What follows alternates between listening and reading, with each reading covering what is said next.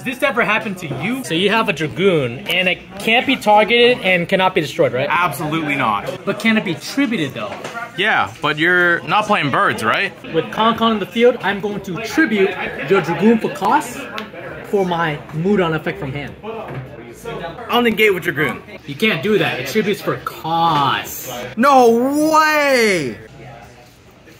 What is up, all you beautiful people? It's I, AkemiTCG, back with a brand new deck profile. And we got top 4 at the Providence, Rhode Island Regional.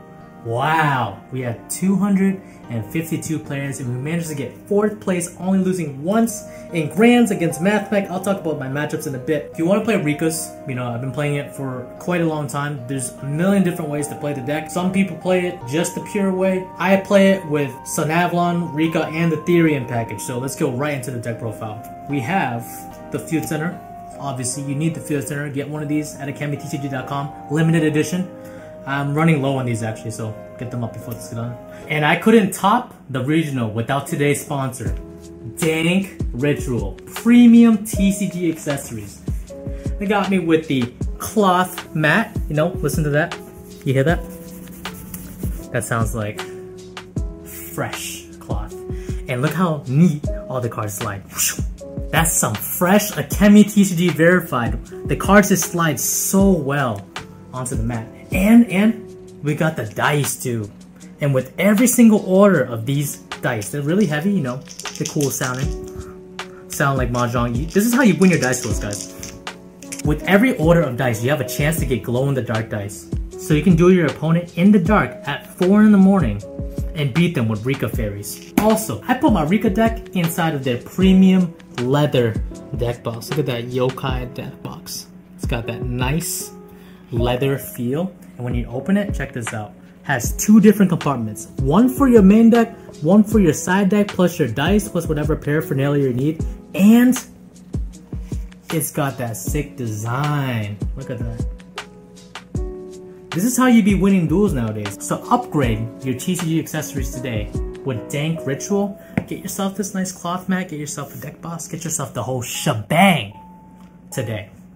So essential, you need 3 Sunseed Genius Loci. That is the Sunavalon engine, so obviously you're gonna need 3 of those. 3 Rikka Princess. Essential, if you're playing less than 3, I'm pretty sure you're just doing it wrong at this point. 3 Rikka Petal. This is pretty much always going to be in your graveyard, so you need 3 obviously. 2 Mudon. And then controversial here is going to be the first one, which is Snowdrop. Snowdrop is controversial because people think that you only need 1. But if you're playing against Kashtira, they're probably going to banish your stuff, so you're probably going to need 2. I've had situations where one of the Kashtira cards, they banished my Snowdrop, and I'm like, man, I wish I had another one, and I did. So 2 almost always comes up, and it's really, really good in tandem with Con, so I just really, really like it at 2. And also, I play a really high playing count, so. Next, I have Lone Fire, just the one Lone Fire. You're not really ever gonna go into it, but it works really well with some of the tech that I have in this deck. Next, 1 Sunseed Twin. This is the Garnet, but you need to play 1. 1 Primula. I only ever need 1. In this current meta, more than 1 ever comes up. And most of the time, they're not gonna hit it with the Rise Art, and if they do, then it's really not that big of a deal. Hand traps. The only hand trap I play is 2 Ash. Against Branded. Sometimes we'll lose, so Ash is the way.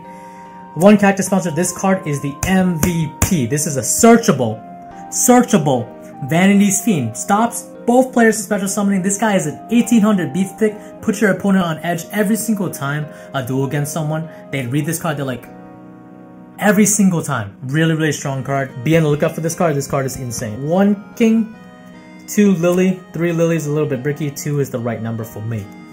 On to the spells. We got 3 Rikka Glamour, essential. 3 Unexpected Die, that is full combo, that is essential. 2 Sowing. I like Sowing at 2 just because if you don't open Loci, you can still pop off with Princess plus Sowing, which happens quite often. So you can still pop off in that way. Or literally just any level 4 or lower plant that you can just rip with it. And sometimes they Ash or Imperm your Dryas and you have the Sowing hand, you're like, haha, got him. So it's really good.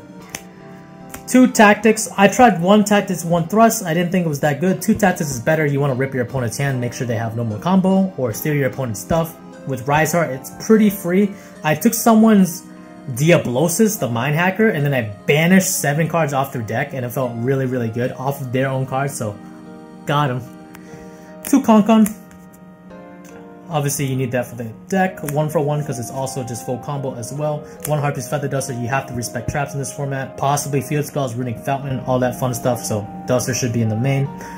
1 Monster Reborn. I really like this. It's a free extender. Sometimes they're gonna Ash, they're gonna Imperm, they're gonna hit whatever, right?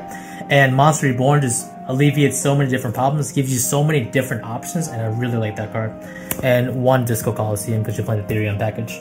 Traps. Bam! 3 evenly matched. This deck kind of loses to like every trap deck, so you should just main deck 3 evenly, and it's disgusting. You don't control whether or not you go first or second, so evenly matched is the way to go.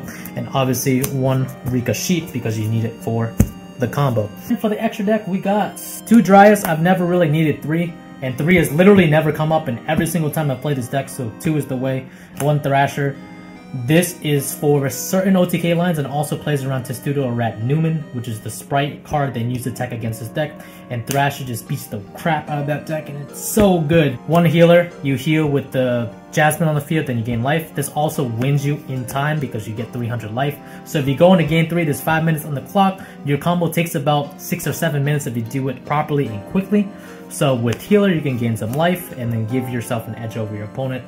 2 Jasmine. I tried 1, and Kashtira hit it with Mind Hacker every time, so 2 is the way, and I really, really like 2. 1 Melias, need that for the combo. 1 Dance Field, need it for the combo. Mangalancer combo. Hyperiton combo. 2 Teardrop. I think this is the best rank 8, and that's why you play 2. A lot of people play 1, but I just like it at 2, because also some Kashtira players just tend to hit the Teardrop too. They get scared, so. 1 Kanzashi. A lot of people are questioning about why I play this card. This is literally an OTK, okay? This plus this in OTK. 28 swing, 24, that's 52. During battle phase, Teardrop tribute itself. This will trigger. You can summon her back. 28, that's exactly game. It's come up way more often than not.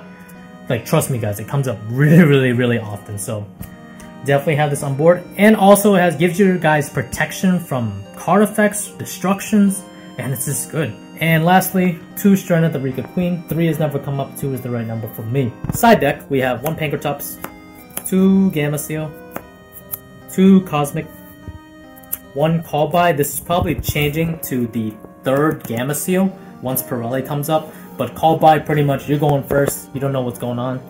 And this gives you an extra protection against Droll, against Ash, Ogre, etc. Whatever hand trap they have that's not Nib, this protects you against, besides Imperm, obviously. 3 Dark Ruler, you have to respect Rogue and Interior Runic, and I think Dark Ruler will pretty much permanently stay on the side or the main depending on how the format goes. And for the spicy stuff, when you're going first, 3 Solemn Judgment. This wins you so many games. Some people just have double evenly, Book of Eclipse plus outs, Dark Ruler no more, Solemn Judgment is just the answer. And last but not least, we have 3 Polynosis, which is literally just a Solemn Judgment for tributing a plant. And if you guys don't know, this also triggers the Kanzashi effect, so this is another reason why you play Kanzashi with the... Yeah, it comes up guys. It comes up. That is it for the deck profile, guys. Hope y'all enjoyed. We worked really, really hard to get to this point, and I couldn't have done it without pretty much everybody back from mass supporting, all you guys at the YouTube channel, Umbrella Gang, y'all supporting me from day 1, and I love all of you guys, the haters, the subscribers, the commenters, the trolls, y'all the best. I'll see you guys next time. Peace.